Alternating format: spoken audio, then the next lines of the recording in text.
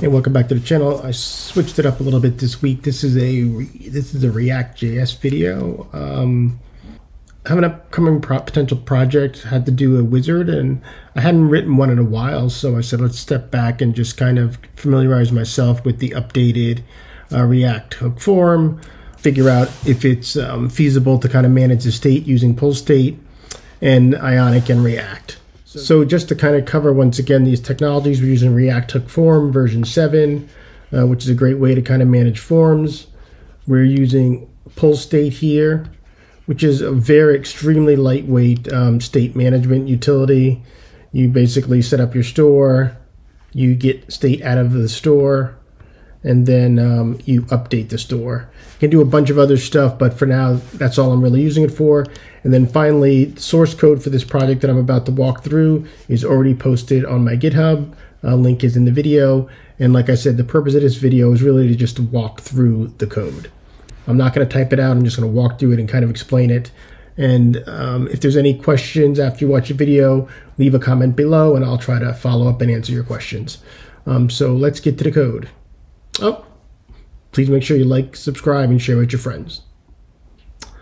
Okay, so let me kind of put myself down here and kind of, I don't know if I've posted this video as a short, but if you haven't seen it, it's pretty straightforward. We have a little progress bar at the top.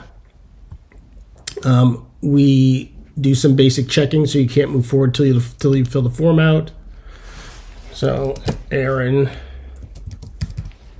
A-R-O-N, age 35, yeah. Next, we move forward, we update the progress bar. We can still go back because we've saved our state. Place of birth, DC, mother's maiden name, Smith, S-M-I-T-H, I can't even type. Next, once again, updating the progress bar. Still can go back, still can change your values. Next, everything's saved. We have the nice animations.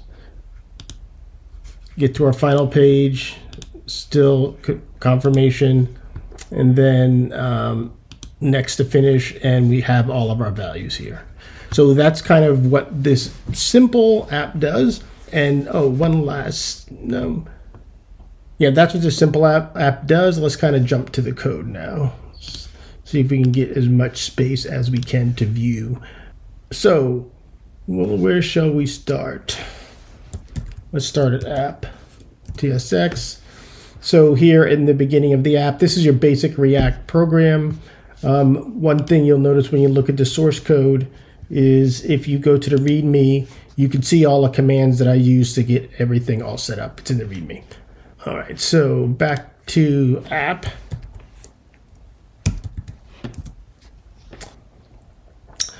Only interesting thing here is I've added the progress bar up at the top. So if we go back, that's the progress bar that we have across the top. I don't know why I have that value at 60. It should be 0. And so we update the progress bar. Here's just normal route management.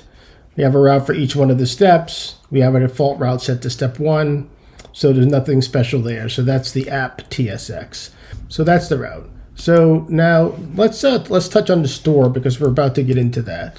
So if we go to my store, and this is Pullstate, I tried to use as much TypeScript as I could this time around to really start to get into it and stop using any as much as I could. So what I've done is I've created a separate interface for each one of the forms. So form step 1, form step 2, form step 3, and the overall form values, I'm combining all of these interfaces to create one type that covers everything.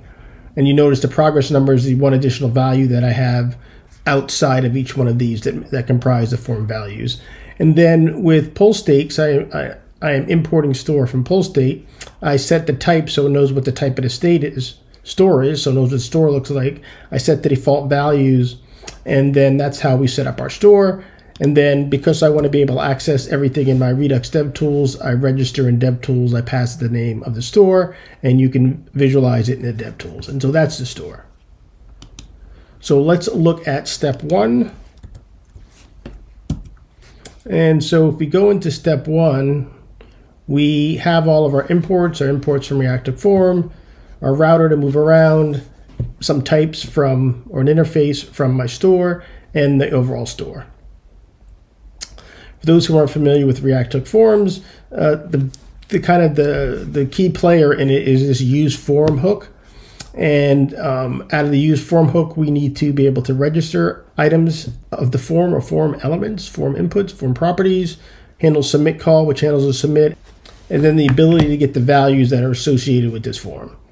And then what I'm doing here is whenever I initialize this form, I set the default values based on the information that we've saved in our store, our wizard store. And all this says is use the state, get all the values, and give me back all the values. We have our use history so we can navigate back and forth. We have our on submit handler, which I'll cover when we actually talk about submitting the form, but let's hop down to the form. So right here at the top, we have our progress bar. And so what we're doing here is we're getting the values out of the store for our property progress, and then we're going to set our progress bar to that. So of course, in step 1, there's nothing because we haven't started anything. So this progress value is 0. The progress needs to be between 0 and 1. So what I do is I take the progress value and I divide it by 100, and then I get the percentage, and that's how I update the progress bar. Then we have our form. Like I said, we'll cover the submit later.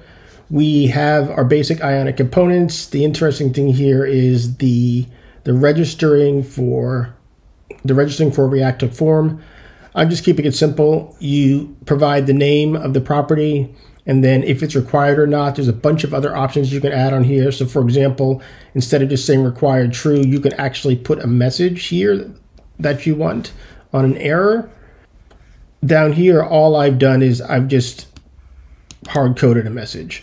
You could have different messages based on each form by just setting it here when you register the element. And then as for the error information, there's an errors object that you get off of your form state. Where is it? So off of your form state from reactive form, there's an errors object. And what I'm doing is I'm checking each one of my properties. So for full name, I'm saying, do I have an error for full name? If so, then display field is required. And that's basically duplicated for all of the fields. So you can see it's done here for my full name. It's done for age.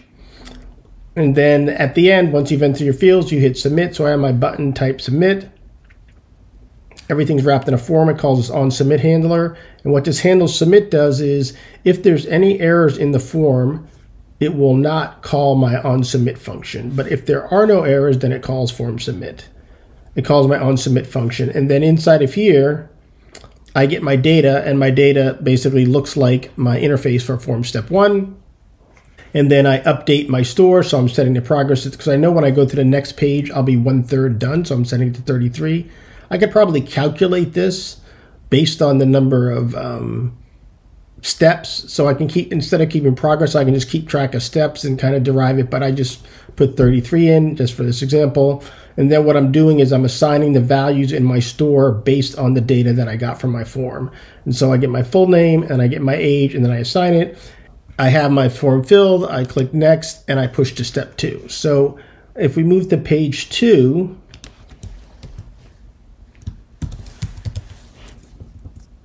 step 2, there's nothing really new here. It's just duplicating pretty much what I've done in step 1. So I'm not really going to go into I'm not going to really spend any time here because like I said, the only thing that's different here is that you can see on submit, I set my progress to 66, which is 2/3. So let's do this. And then I click next. Also, one last thing, the reason why the back works is that on submit, I'm updating my store with the most recent data. And then you can see on every page, I'm just getting my state out of the store and setting my default value. So that's how come when we move back and forth, I'm able to keep the values that were entered previously. And now if I go to my last page, step 3, once again, same as usual, but it's a little bit different because the Ion checkbox, you can't just register it the way that you register the input form. So what we're doing is we're listening for this ion change event that gets triggered when the user checks the box. And what we're doing is off of this event object, we can get the detail information and we can determine if it is checked or not. And if it is checked, then we set the value to true. And this value, terms accepted, comes from our store. One of the values that we have here is terms accepted. And since our, we're on step 3. And since step 3 is we're telling it for our form is to use form values, and our form values include step 1, step 2, step 3. This terms accepted can be set as a property on the form. And then we register it. So it's on the form and we set it's required to true.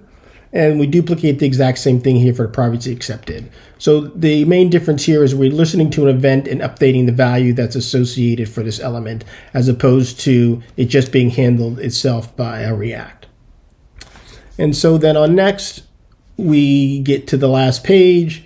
And if we look at the confirmation page, all we're doing is we're getting the information out of the store, and then we're just kind of rendering it on the page. And that's basically it. Not much more to say. Once again, all the source code's available on the GitHub. The link will be included in the video. Hope you found this enjoyable. Always please make sure you like, subscribe, share with your friends, and leave comments on additional content you'd like to see. Thanks. Bye.